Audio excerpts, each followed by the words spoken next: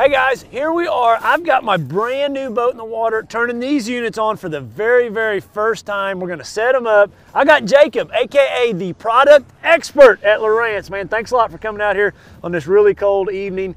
Man, I want to teach everybody what you teach me every year. I'm fortunate that Jacob comes out every year. I usually take him fishing on this day. He just sets all my stuff up, makes it super simple. I want to show you guys what he does though for when you get your new units. It's really simple. So how are you, man? I'm doing good, man. Like I said, it's a little bit chilly today. It is. You know what? Any days out in the water is a good day. So Yeah. it doesn't matter to me. Whatever the weather is, I'm down. So, you know, things have been good. We've been busy. We got a lot of projects that have been going on. And I'm so excited about the active target. Some of them are here on this boat. Yeah.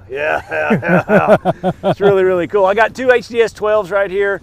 And I just want to like show you what Jacob does every year for me to set my units up. We're going to go through and do the edit overlays and all that stuff. You guys are really going to want to watch this. This is going to be pretty amazing. So here we go. We just got it turned on. So the first thing we do, obviously we've got the accept screen. We hit the accept screen. Okay.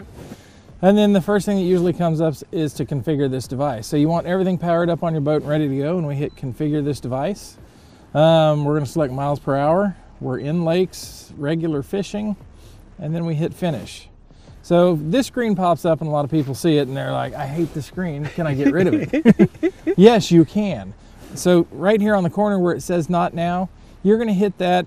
The next 3 times you start it up, you're gonna get this screen, and usually the 3rd or 4th time you start it up, right here above where it says get started, there's a little box that'll pop up that says, put a check mark here to not see the screen again. Okay. So you put that little check mark there, and then you. So what is this screen for though?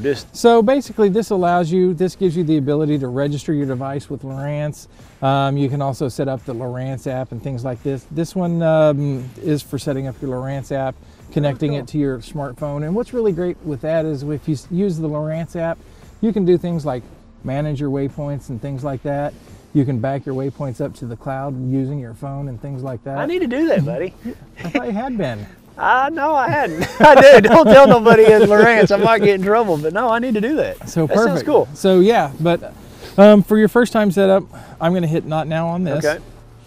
And then we come to this screen. Got the map. Everybody, we're right there on Oologah. Yep, right there on Oologah. Yep. Zoom in. You can see where we're at. Sometimes you'll get the pop-up screen that says, you know, make sure all your devices are connected so it can select your data sources and things like that. This unit's I kind of accidentally popped that one earlier, so we got that done. So we've got our devices selected on here. So you're saying we skipped a step. We did it earlier, like when we were turning all this on. Repeat that one more time so everybody knows. It's going to ask you to power everything up, and it's going to select your data sources. So it's going to go in and it's going to look at your temp sensors. It's going to look at the transducers on everything that it sees on the network and go, okay, I'm supposed to use this information here, this information here, engine data from over here. So you did that when I was busy. Gotcha. Right, yeah. So we kind of accidentally got that one done ahead of time. Okay. So the next thing we're going to go through is on this unit, this is your left console unit. So we're going to set this one up how you like this one. If I remember correctly, on this side we normally have a map and 2D sonar. 2D sonar. Yep. So if we hit our pages button, we can actually look at the top and you see that screen is set up right there. So a couple things we're going to do ahead of time with this one. We're going to hit our pages button again. We're going to hit our settings key in the upper left corner, and then we go to the advanced. And one thing I know we like to do with yours is we auto hide the menu. Yep, I like that. That makes that menu go off after 15 seconds. So this menu right here will just go off after 15 seconds. So that's kind of cool. Then if I want it back, I hit the menu button right there. Okay. Exactly. So the next thing we do is we hit our power button and we come over here to where it says adjust splits. We hit that and you see this little pop-up. It's right here. We just grab it and we slide it over. Perfect. Until you decide, is that how big you want it? Or I like it. Then we hit save. Okay. So now with this screen, we've got your map and your 2D sonar up on the screen.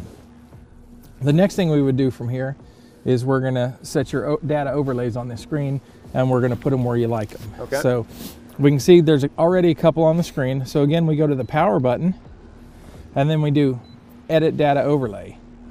Next thing we have to do is hit menu, and this gives us the ability to add data, change data sources, and things like that. Okay. So we've got our water temp. We can just touch it and slide it and move it where we want. So on this screen. Okay, I'm gonna put my depth over here just because that's my depth. Are you right. okay with that? Put my water temp maybe right there. Okay. So then the other things, I know in the past we've had your time up on the screen. Mm-hmm. So let's talk about adding time. So the add button here on the menu, we hit add, and then we scroll down here towards the bottom. We got a lot of stuff on here. We hit time. And then if I hit the time button here, you can see it pops up on the screen. I just hit the X and then the time button. We want to make the time a little bit bigger, so we hit zoom a couple times. I'm gonna put it right in the middle. You okay with that? Yeah. It doesn't matter where I want it. Where do you want to look at it? I want to put it right there. So perfect. So that's where you want it. We're good there. What other data do you? I usually like my heading, just like if I'm going across a big body of water, my course and my heading. You know, like if I just want to put the waypoint across the lake, and it gives me 189, then I like to have 189. You know. So now we can go in here. We hit the add button again, and then let's see. We go to the vessel. Okay. So different areas contain different information. Like under GPS, that's where we'd see we've got our speed over ground. Okay. So navigation, bearing to waypoint, course, things like that. So vessel, we touch heading here. So it tells us right now that we're fading 35 degrees. Okay. So back us up a little bit. Drifting a little bit, so we're gonna back up just a hair. All right, so now that we've got your heading on screen, what else do we want to add? I want to add my bolts. All right, so again, we hit add, and this one typically falls down here under other. And then it shows up and we hit supply voltage. So now we can see on screen that we've got 11.7 volts coming from the batteries. I used to always put my temperatures of my live wells on here, but I don't, we don't need to do that now with not putting any fish in the live wells. Exactly. Gives you a little more real estate. So yeah. What else do you like to have on yours, or what do you see popular on some other people's stuff? I mean, it really depends. For me, on my boat, one thing I have on my screen is I have my RPMs up on my screen right here. Oh, that's so cool. That way when I'm running across the lake, I don't have to look at my RPM gauge. Now you've got, with the Mercury, you've got the vessel view and everything, so you can have a whole panel of that stuff. Let's put that. That'd be cool. All right, so let's go ahead and, so what we would do here is we're going to go back here. We're going to find engine. And then RPMs.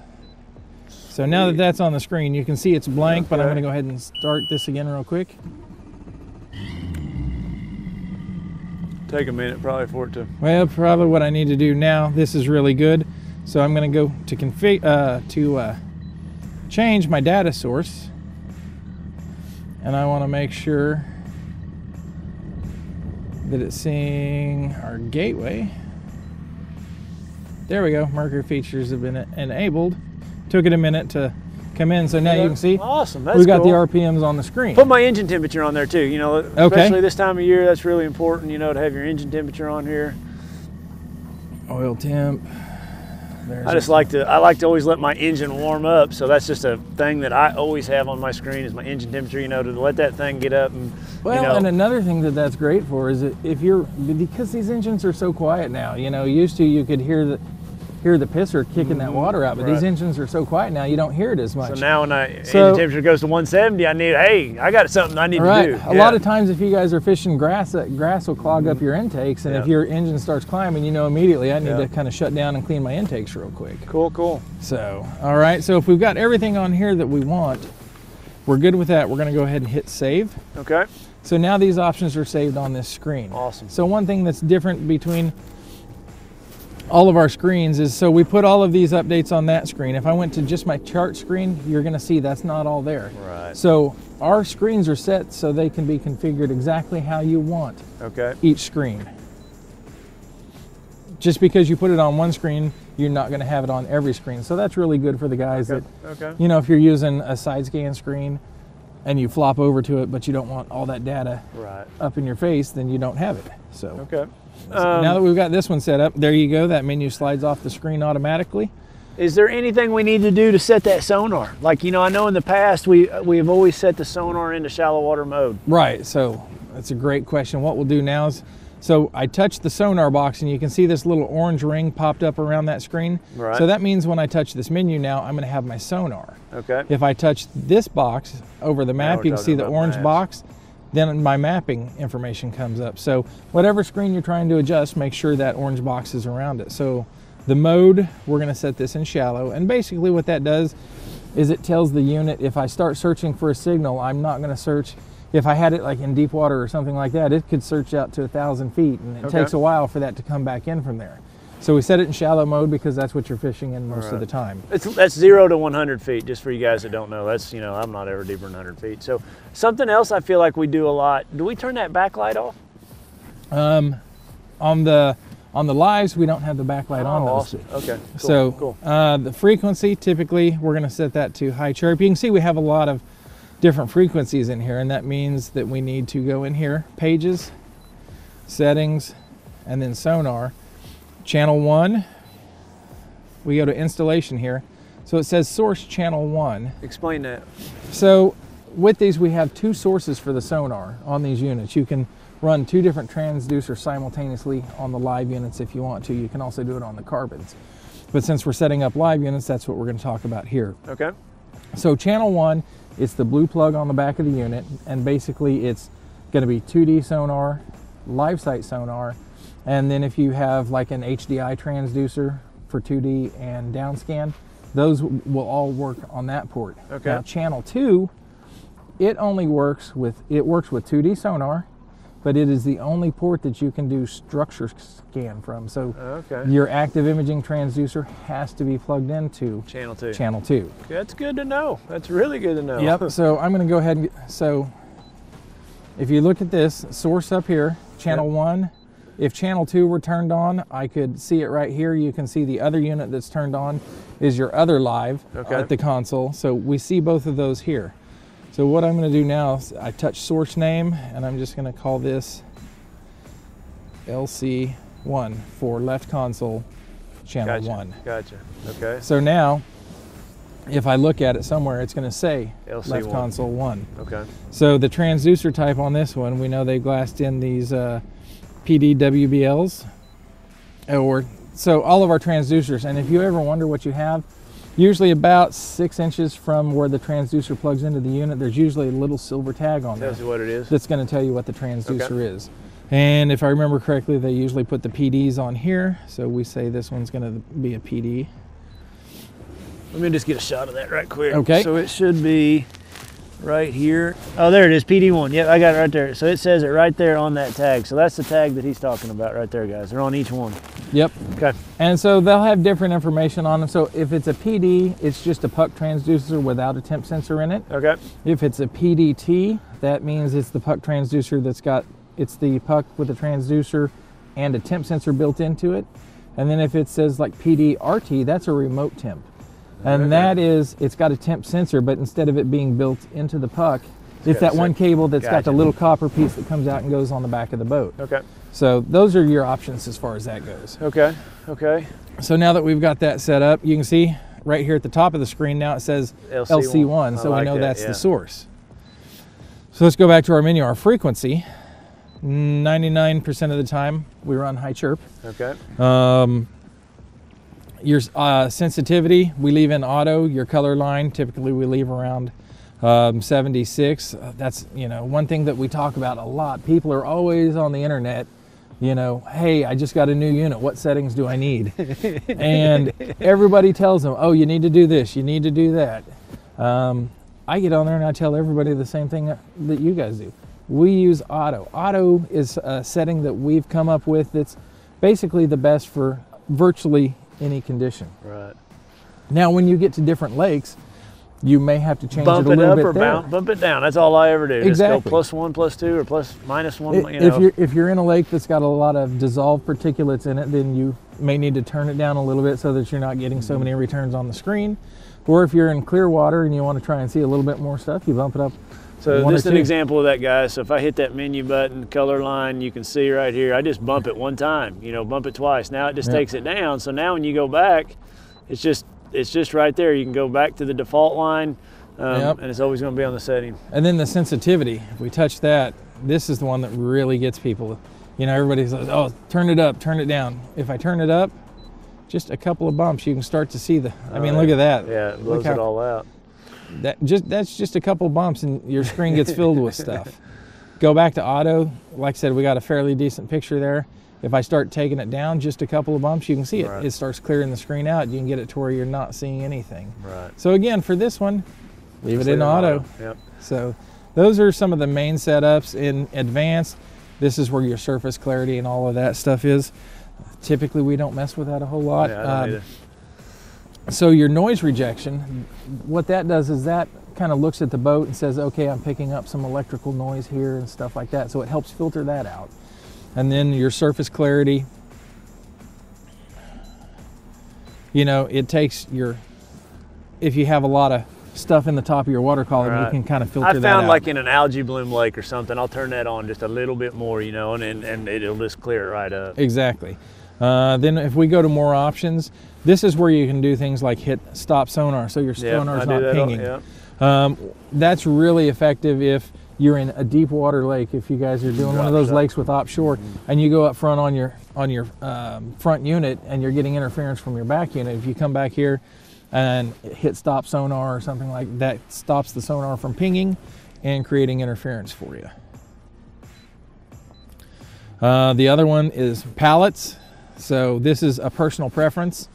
I use this one a lot. This is kind of one of my favorites. I believe you use this one a lot too. If you go to 14, it's kind of like that, but just a change with a blue background. And I tell people there's no right or wrong color palette to use. It's what you can see best, what looks best to you, what your eyes see the best when you're on the water. So, you know, it's kind of a personal preference. Downscan overlay. This will overlay your downscan on top of your 2D sonar. I don't use that one a whole lot. I know you don't use it a whole lot. Then the other things that people typically use, some people like to use the A-scope, which it shows up here on the side of the screen. And essentially what it is, it's instantaneous. It's like a flasher. It's exactly, that's what I was gonna say. It's a straight line version of the flasher. Yeah. So some guys use it, some guys don't. Fish ID is something obviously you guys don't use.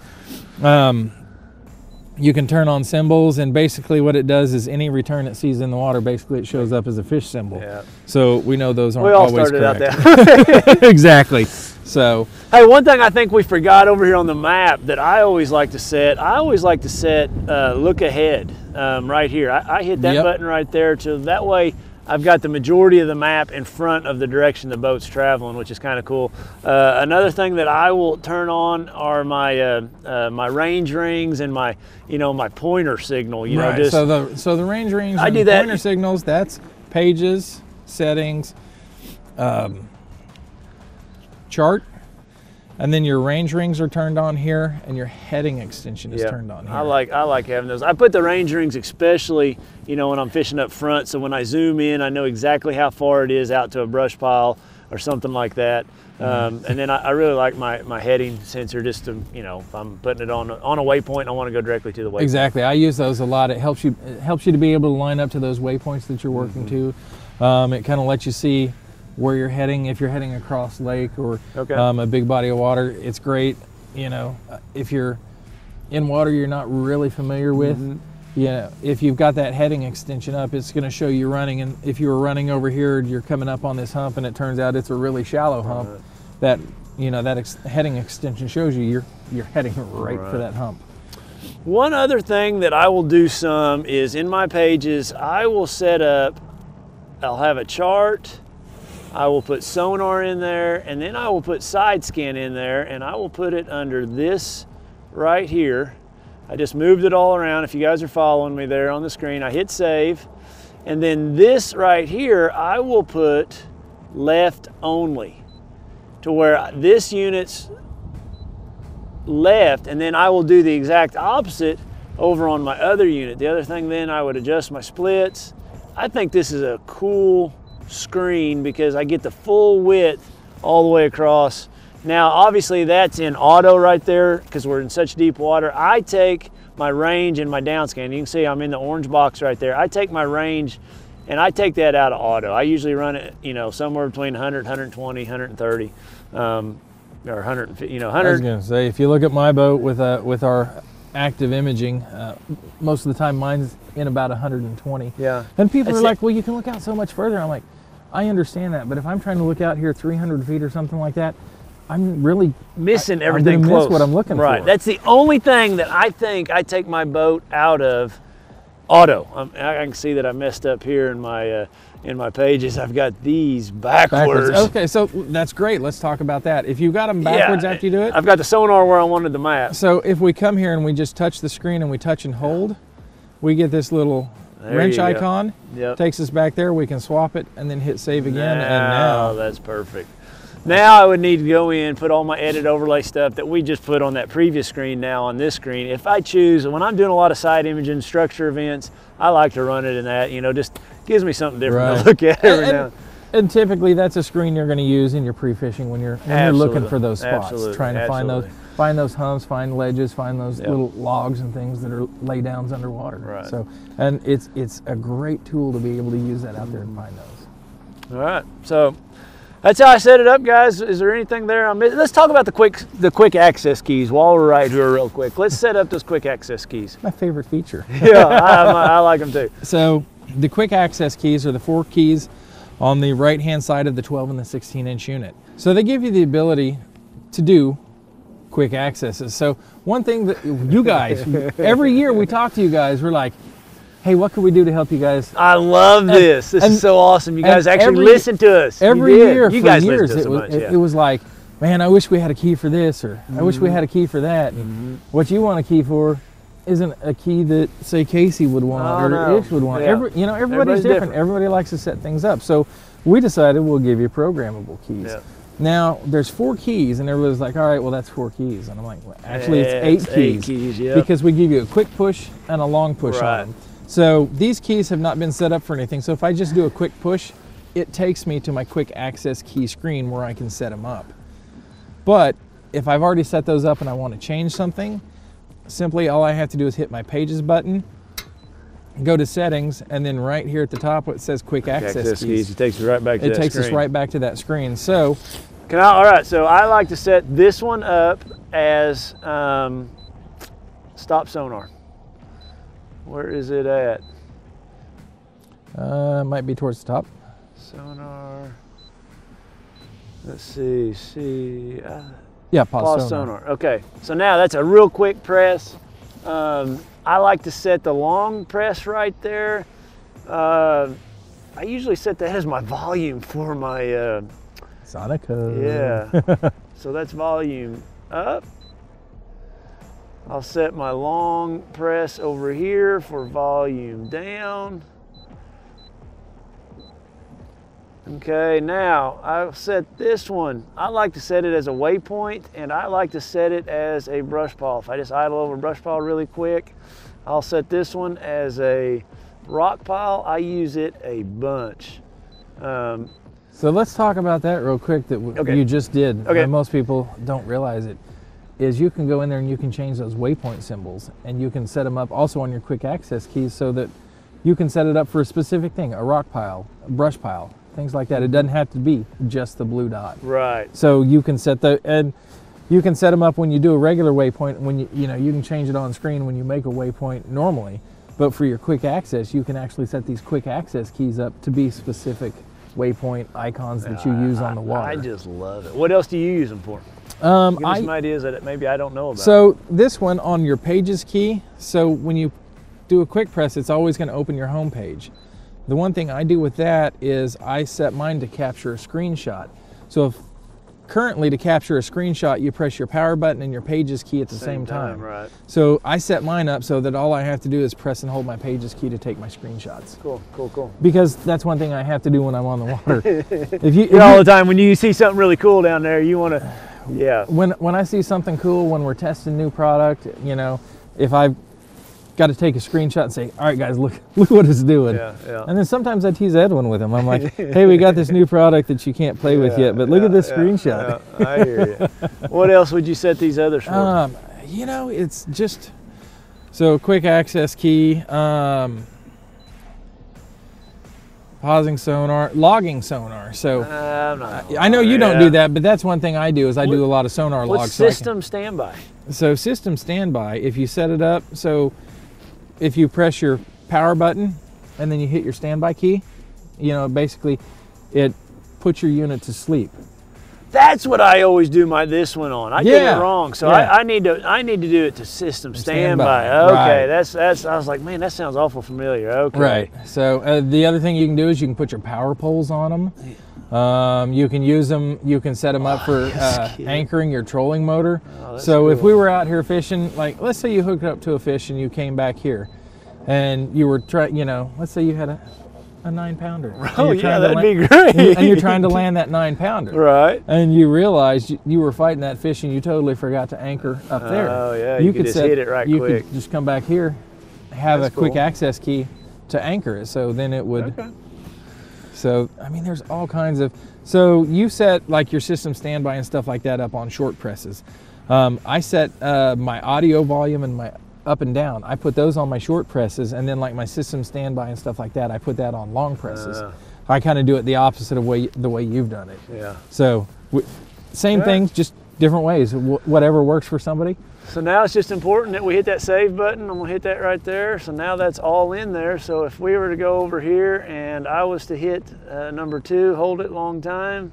You didn't set that one, or that's your volume. Oh, that's my volume, yeah. So Quick press. Quick press, it's a waypoint. There's another waypoint. So you can see right there, we've made waypoint number 1 and waypoint number 2 out here in the middle of 45 feet or 50 feet of water. And then we'll zoom in on the screen here. You can see right here where we're at. Okay. There's our 2 waypoints that he just created. So that's how you set a unit up, guys. I don't know what else to tell you. Now I'm gonna go through and I'm gonna set up my other one for side scan, down scan. So we'll just try to show you that real quick. So let's do that. Sounds good to me. Okay.